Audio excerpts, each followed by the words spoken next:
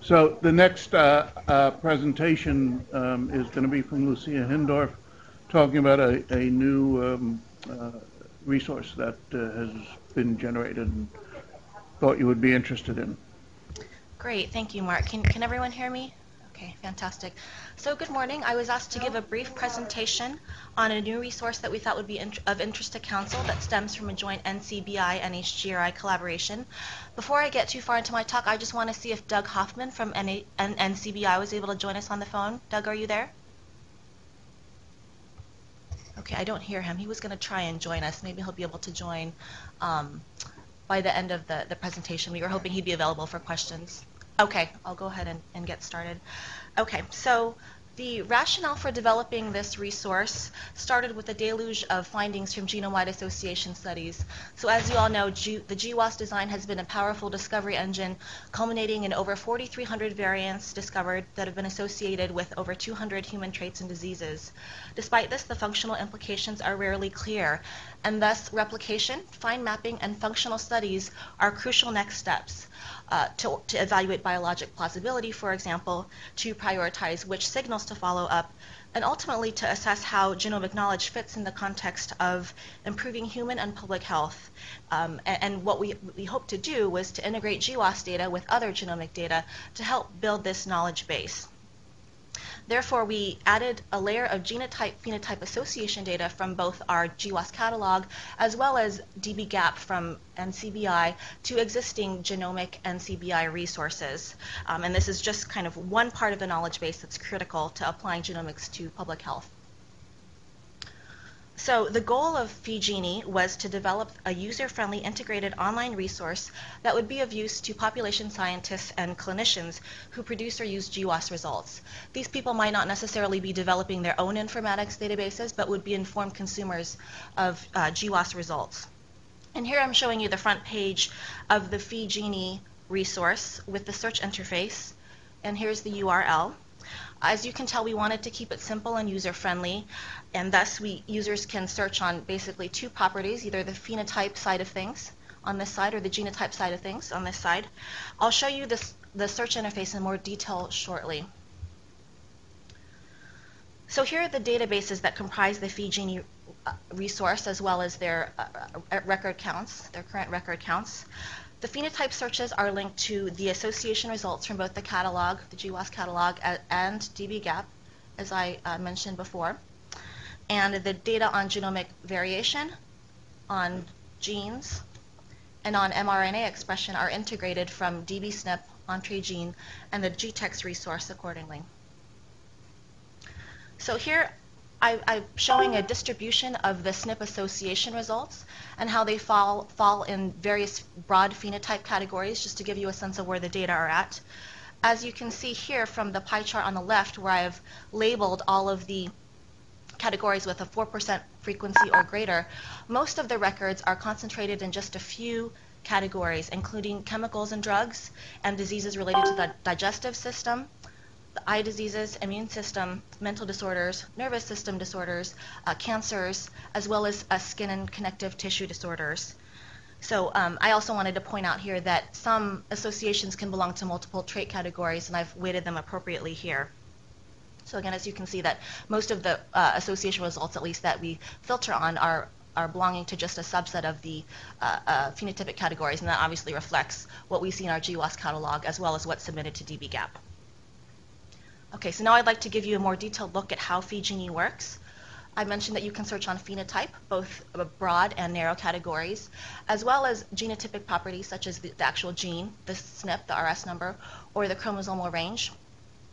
You can furthermore filter the association results on the p-value of the association and the SNPs on functional class if you want to more efficiently search for high priority results.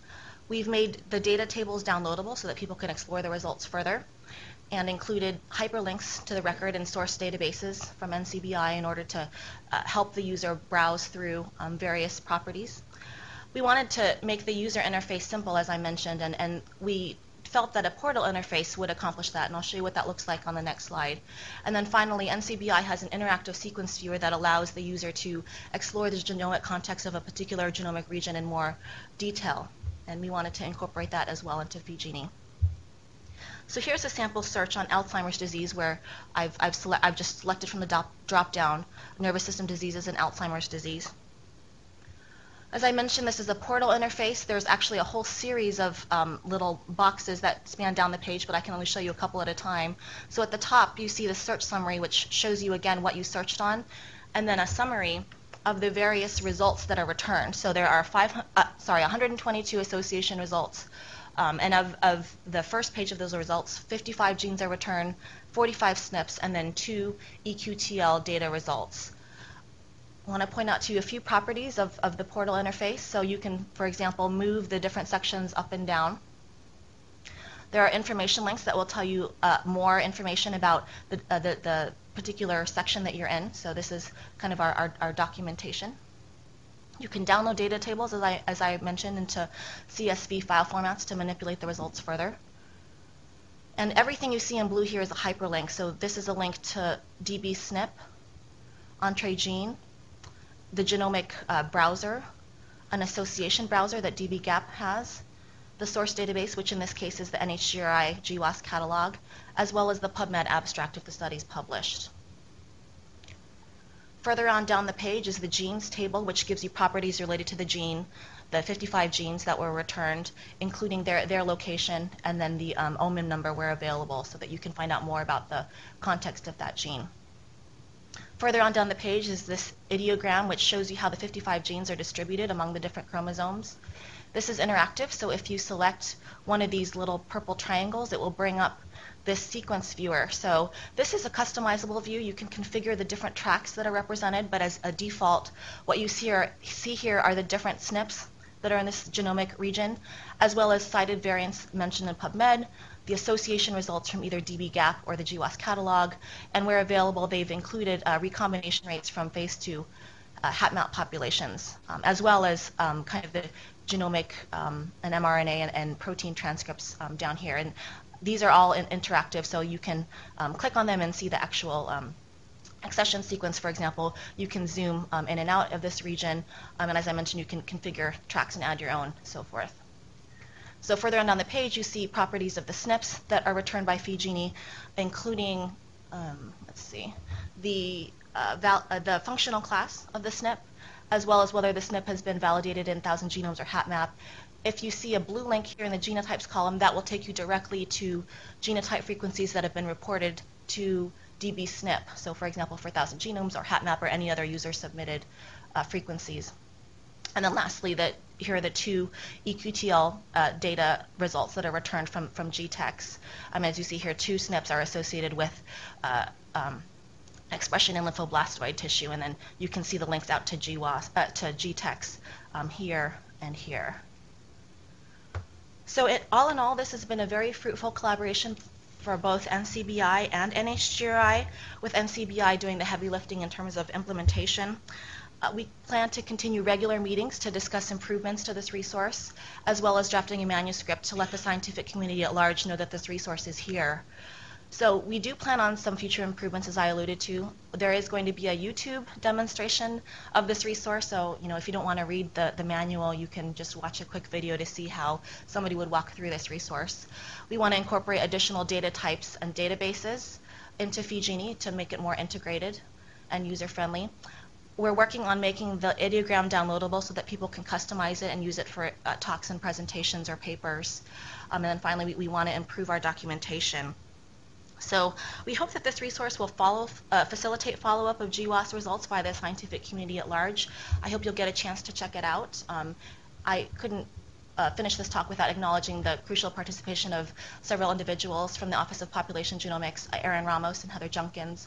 And at NCBI, Doug Hoffman is the primary developer in Mike Fiolo's group, and contributions from Donna Maglot, Lon Fan, Justin Pascal, and Steve Sherry, who lead the respective genomic databases. If you have any questions of a more technical nature, you're welcome to write to the help desk link at the bottom of the PheGenI page. That goes straight to NCBI, or you're welcome to email me, and my contact information is here. So I'd be happy to take any questions. I think if Doug, were you able to join us?